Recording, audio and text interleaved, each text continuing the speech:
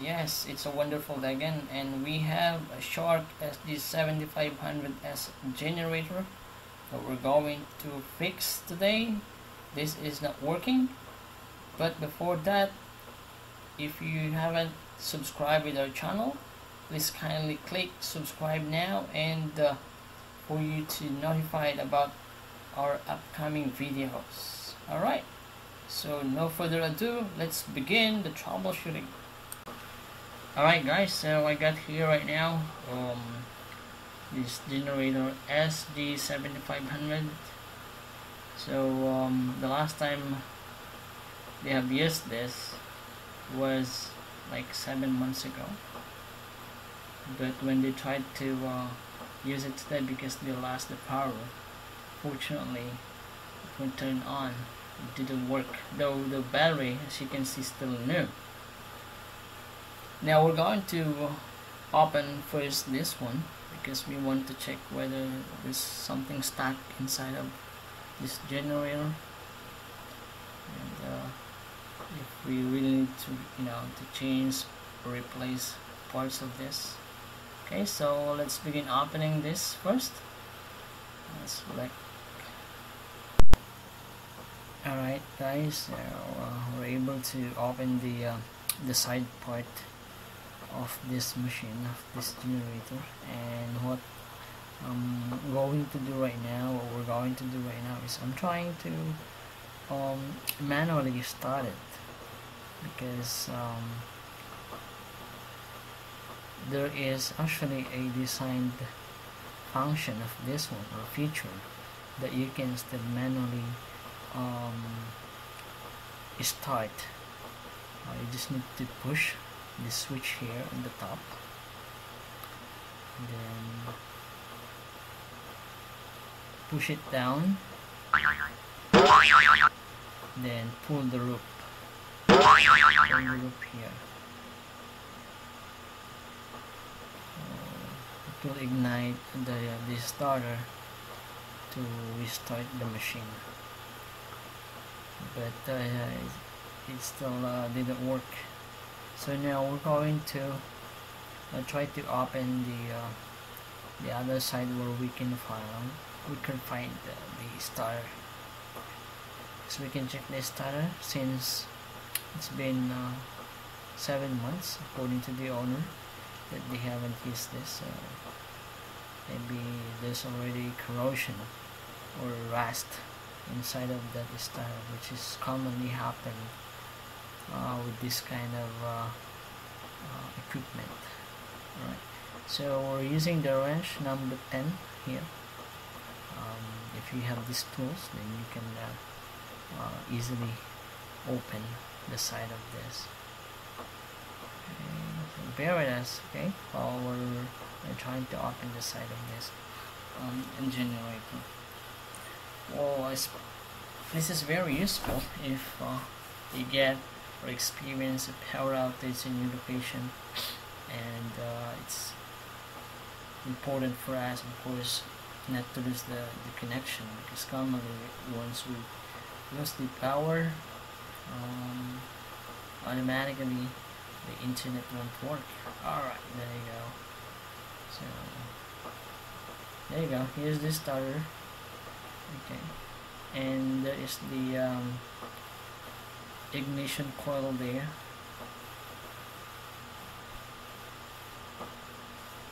So that is probably the problem, but we can still do a manual start with this one. We're gonna just try to short the bottom part of the starter here. There you go, these two, you just need to short that too, then simultaneously turn it on. Turn the switch on in front of this machine, and let's see if it will work. to do it right now. Alright, so do it again. Let's try it again. Oh, didn't work. Alright, so we're doing it manually to do it simultaneously with the switch and the button. Okay. It's not really working. So it's still not working. As you heard, we're trying to do it manually. There you go. It's still alright. So maybe we're going to do right now is we're gonna totally remove the starter. Okay, that is just here inside of this to see if it's corroded inside. And if it's corroded inside, it's more easier for us to fix. We just need to remove it. We just need to separate it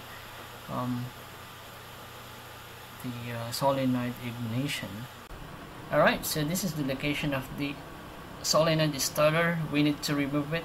So first we'll be needing I think it's a crescent wrench number 13 if I'm not mistaken. So we just need to loosen these two parts here.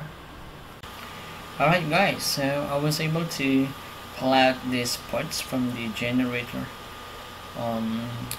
Expecting outside, as you can see, there is no any sign of dirt or rust, but we didn't know what's really inside of this, why it's not working.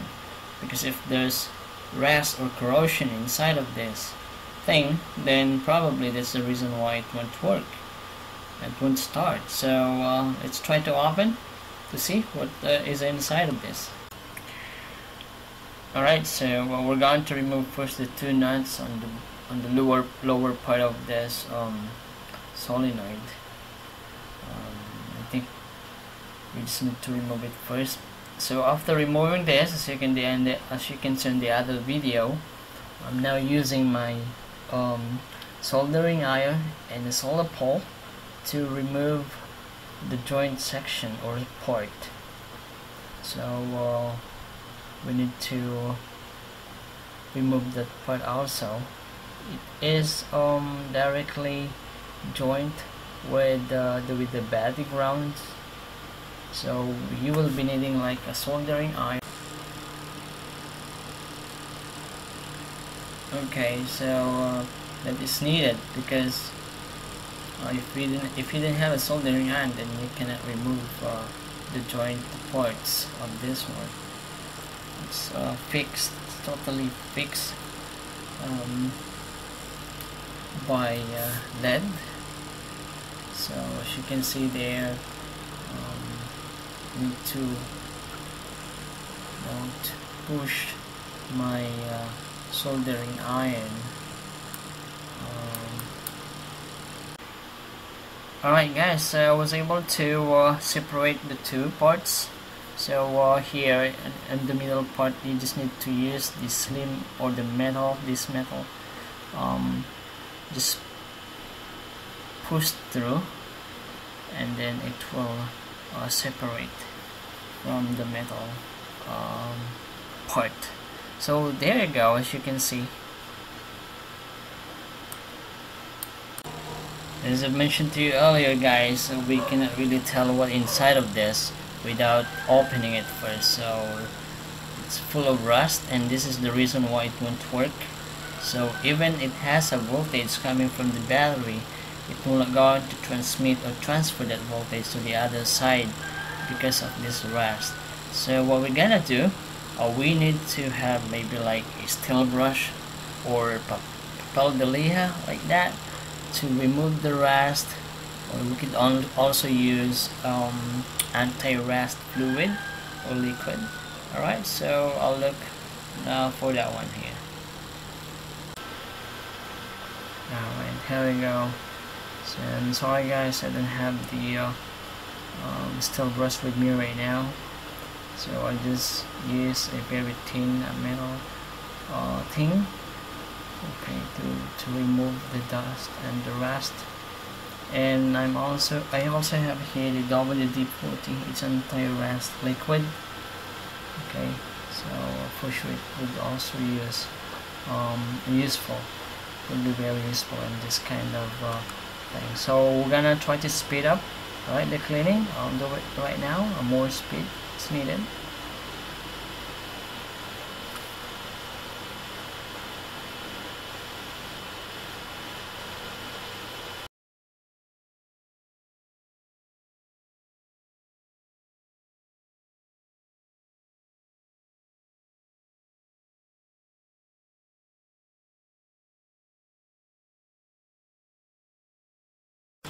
Alright, so I think it's all good now. So as you can see, all clean. Then we're gonna put back everything, including the nuts. We need to solder it as well. Solder it back for the two metals to join together again. And after this, we need to check with our multi-tester. Maybe if you have digital, you can use also. Alright, so if everything is good now, then we will put this back, install it back to the machine itself, okay, that we can check whether it's all good.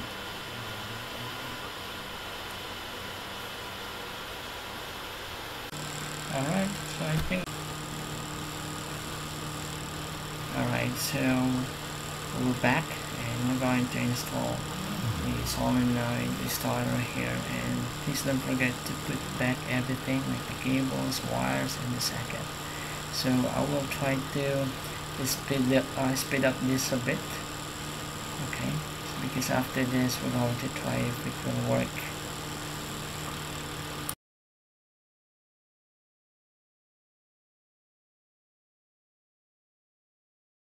Okay, don't forget to put the knobs also in the screws.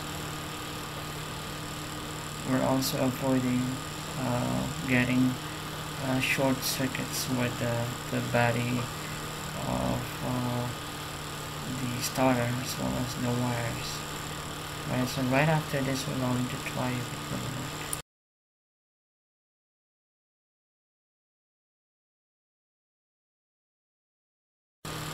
Alright, so we're almost done. Okay, we're done now. Okay, we're going to test, guys. Ready, set, go! Alright.